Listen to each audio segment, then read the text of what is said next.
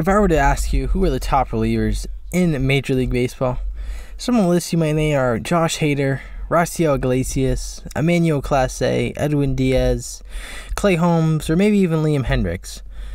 But you know who I don't think you would mention? Joe Mantiply. Oh, you've never heard of this man? Well, that makes sense. Oh, you don't care about this man? Well, let me introduce you to him.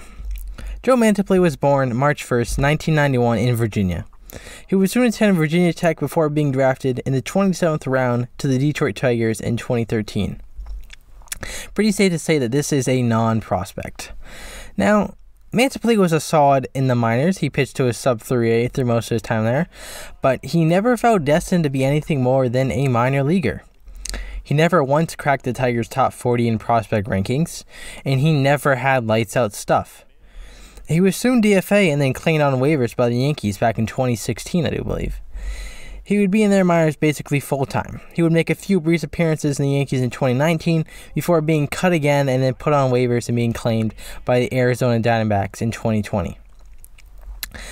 Now, in 2020, he made a couple appearances for the Diamondbacks, 3 or 4, but by 2021, he had essentially established himself into a role in that Diamondbacks bullpen.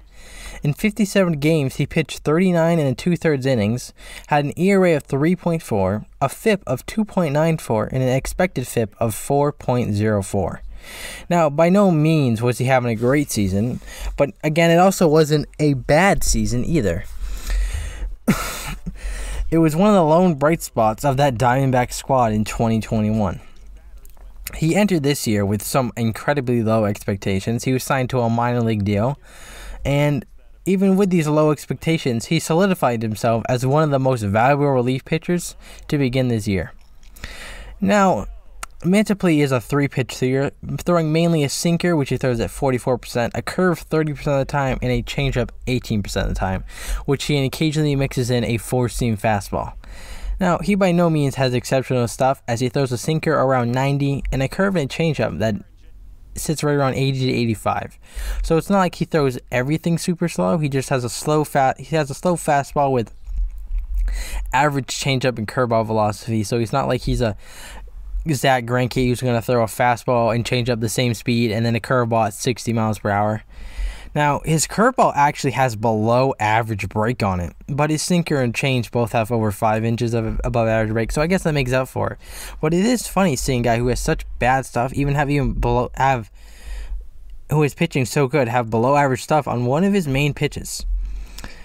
Now, if he doesn't have one exceptionally great pitch, like I've mentioned, how exactly, for example, like Clay Holmes' sinker, which is insanely great, then how is he putting up numbers eerily close to Clay Holmes?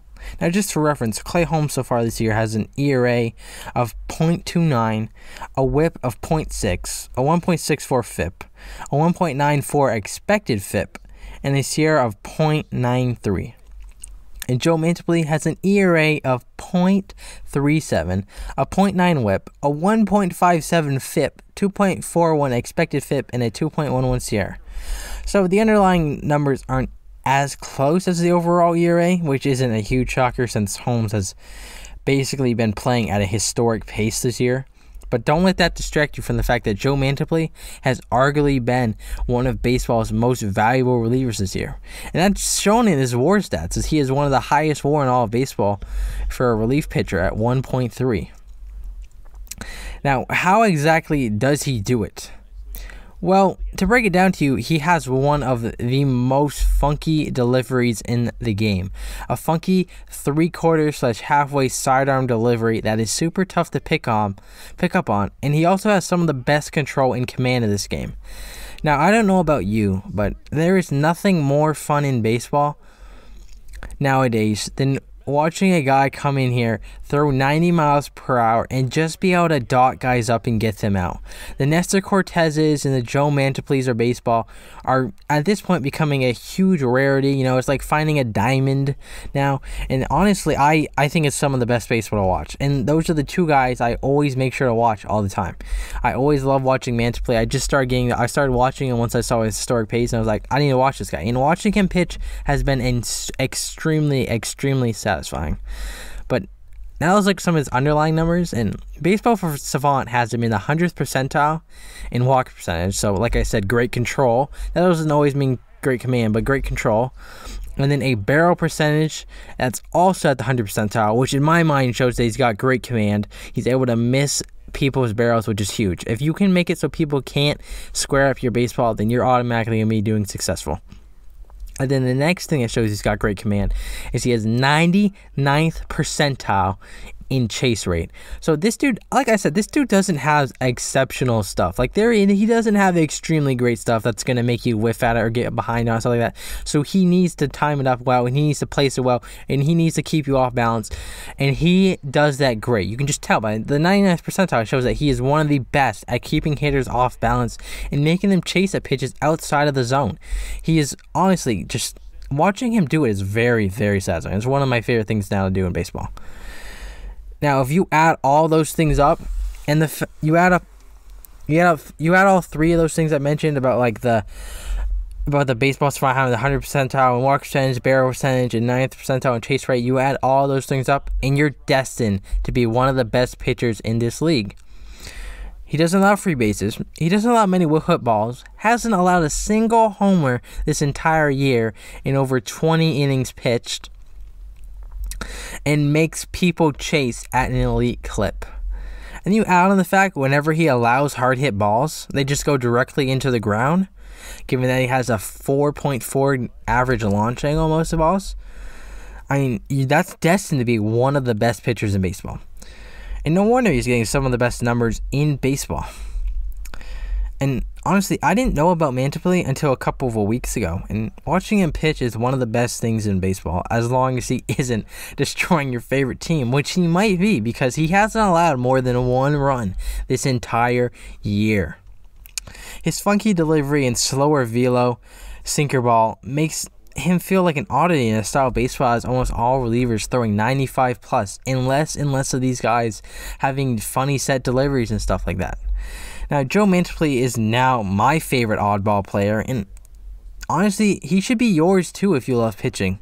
He's a great story of perseverance and will, as he spent so much time in the minors trying to hone his craft, show to the people at the big levels that he deserves it. And every single time he got a chance, he floundered. He would not do well. He'd allow homers, he would get hit hard, and he'd go sent back down to the minors. And then finally, he's able to send it up with the Diamondbacks on a team that desperately needed pitches, so they gave him a shot, and he took it, and he has not let it go. And honestly, it's so great to see. You know, it's kind of like the Nestor Cortez of the New York Yankees, who just kept failing, and kept sending the minors league, getting wave cuts, all of that, and now he's finally got together. And watching these two guys, in Mantiply and Nestor, it's just awesome to see.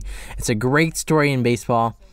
And honestly, no matter how the rest of his career goes, I will be rooting for this guy now. His wacky yet beautiful style of baseball is so amazing to watch. I wish him nothing but the best, and honestly, I hope he continues this great success. He could be a potential trade bait for a contending team that needs to add a bullpen arm, and honestly, whatever he does in his world, I'm going to be rooting for him now, because watching him pitch has just been so awesome. Honestly, if you guys ever get bored and you're watching a baseball game you don't know who to check out, make sure to turn on the Diamondbacks game in the late innings and see if he's on the mound, because you're going to want to watch that. Have a lovely day, as this is Talking About Sports, signing off.